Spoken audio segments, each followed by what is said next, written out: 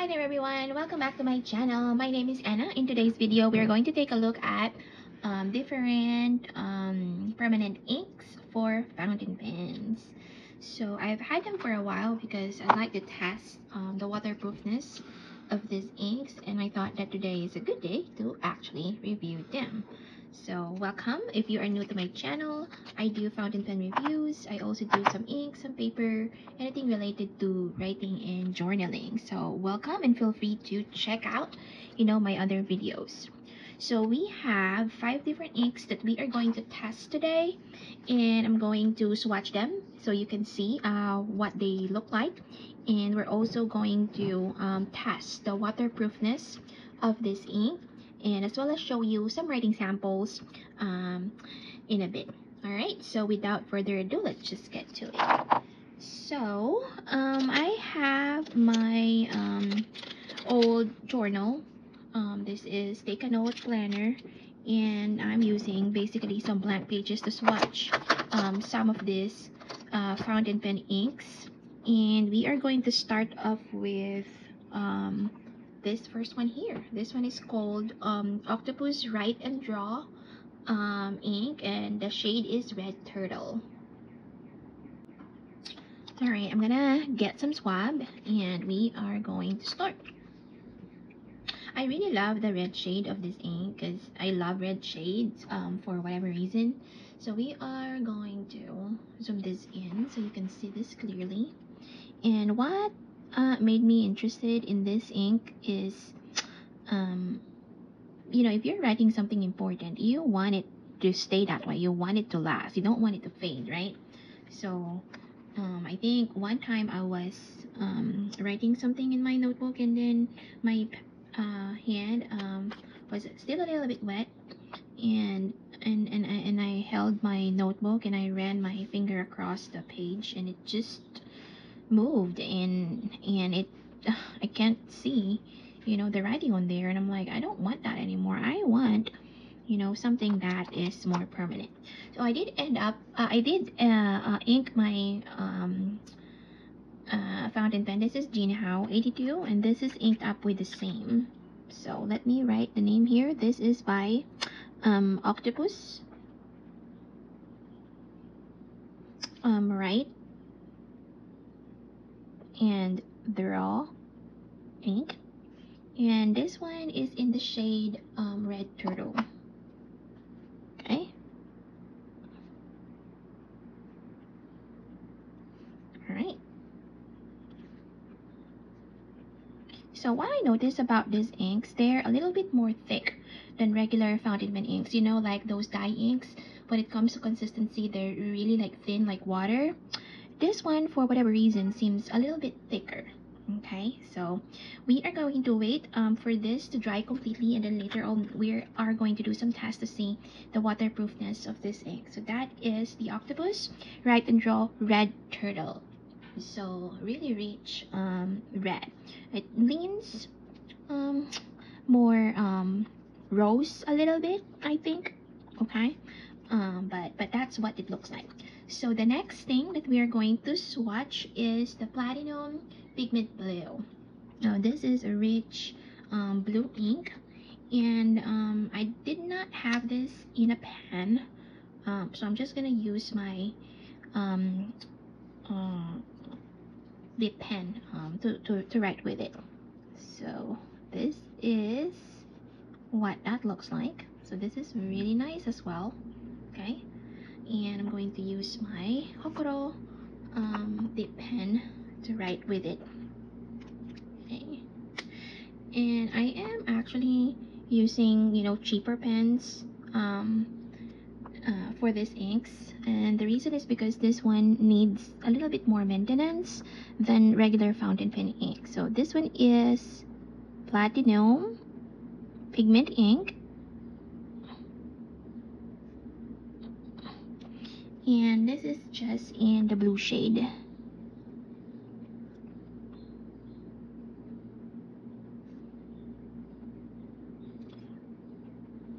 Okay, so that's what it looks like.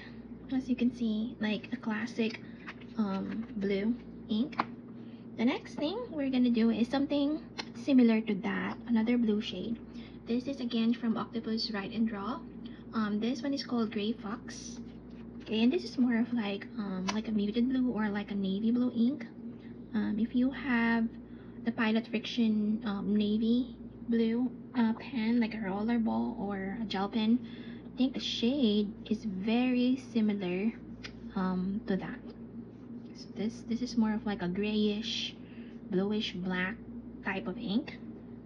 Okay, this one I had it in my Quebeco Sport. Okay, and this is what it looks like. This is again Octopus, right? And Draw. Now I forgot which country make this. I think it's Germany, but don't quote me on that.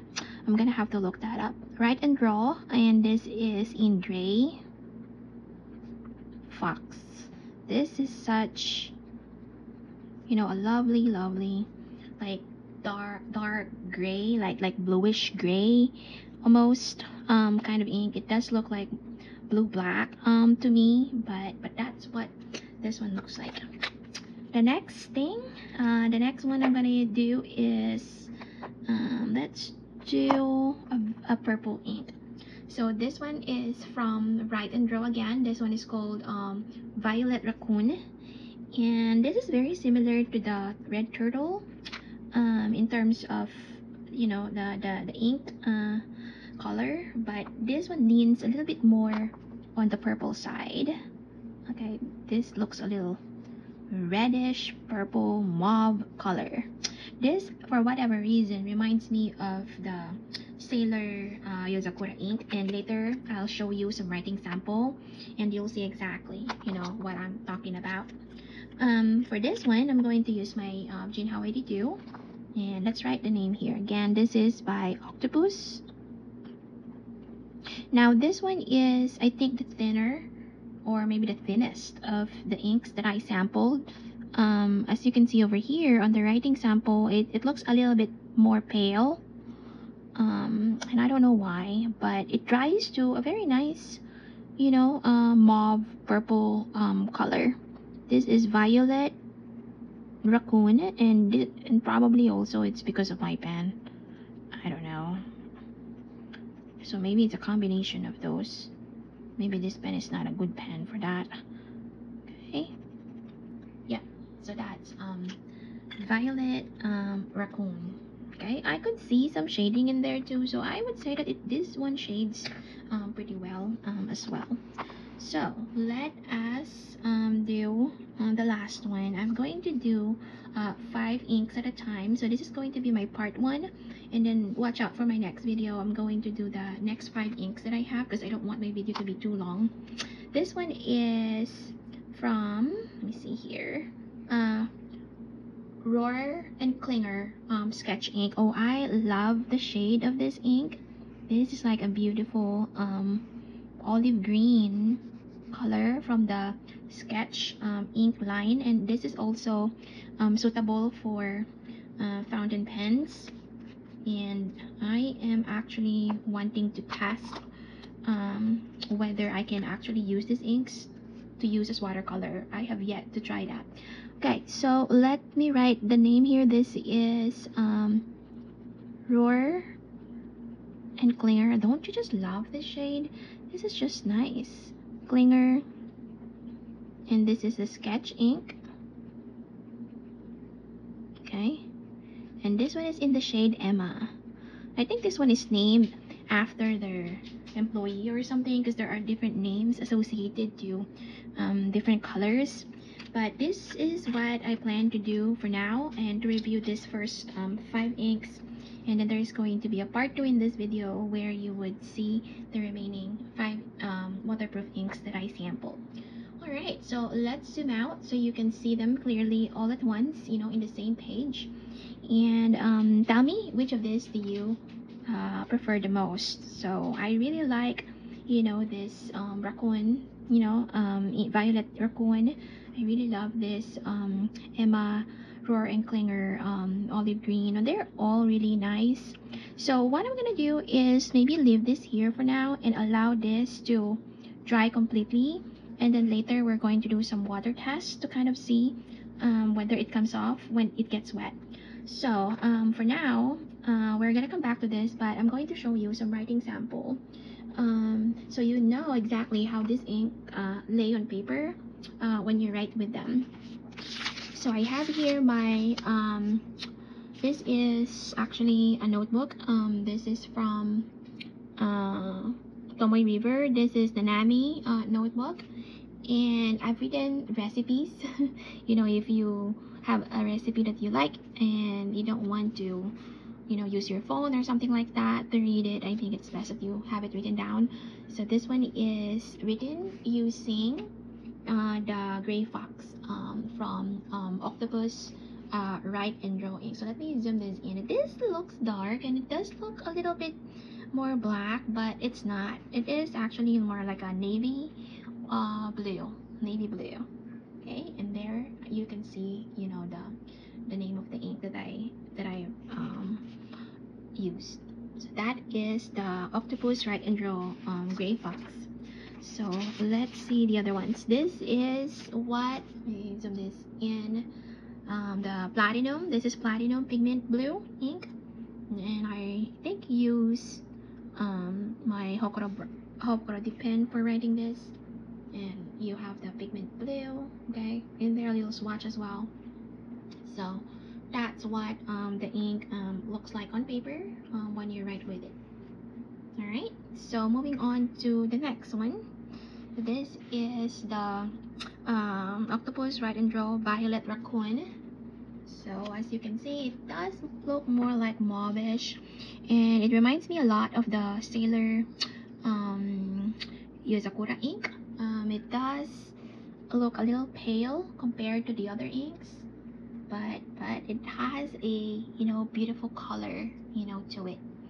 Okay, and when I wrote this, I wrote it with my fountain pen. I wrote it with Sailor Hokuro dip pen. So how thick or how pale this is on your notebook would depend also on the ink flow of the fountain pen that you are using. So just so you know what this looks like, that's what that looks like. So now moving on to the Rohrer Klinger Emma.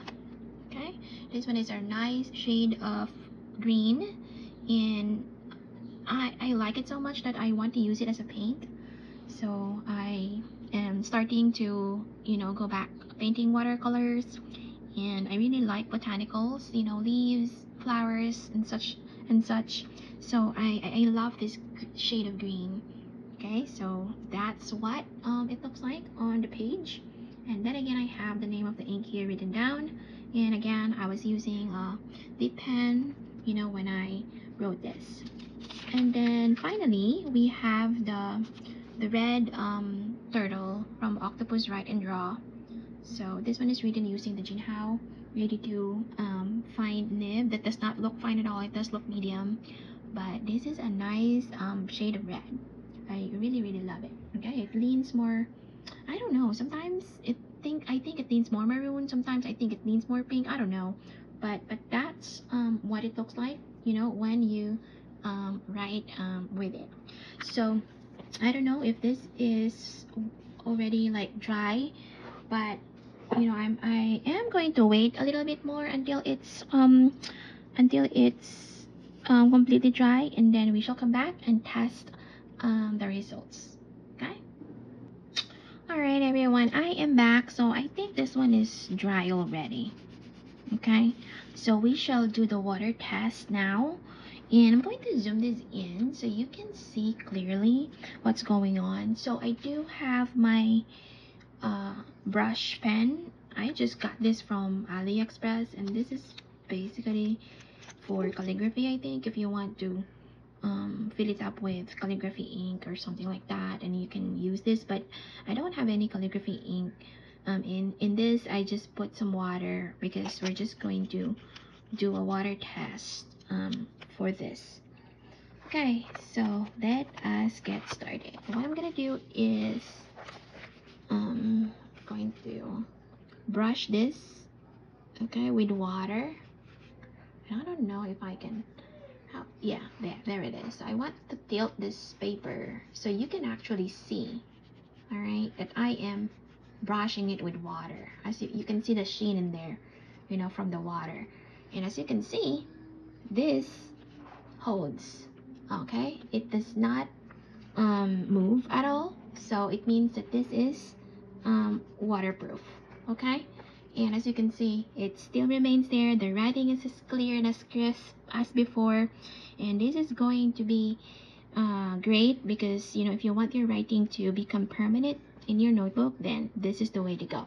I absolutely love this. So if you are writing something important, something that you don't want to fade away, so you know, definitely check this out. Now here I have the platinum pigment ink, and I don't know if this is permanent or not, but they say pigment inks are.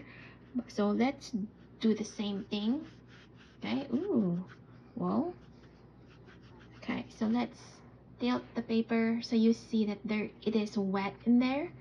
There is a little bit of movement, okay, on the page. I did see, I don't know if you can see it, but I did see a little bit of staining, you know, like a little bit of ink coming off.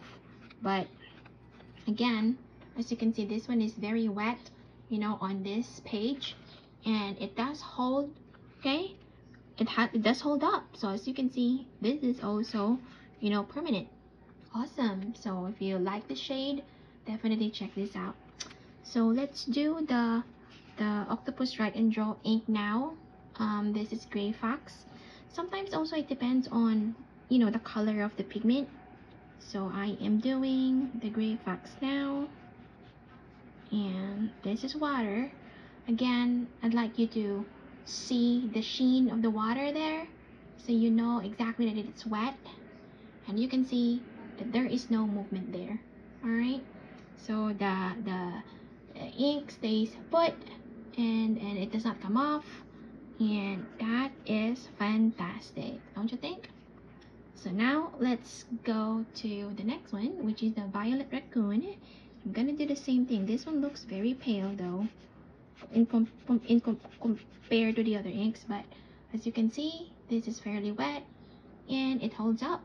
Okay, there is a good shading to it, depending on how you write, and like as mentioned here, okay, it does not move as well. So this is also, you know, a permanent ink.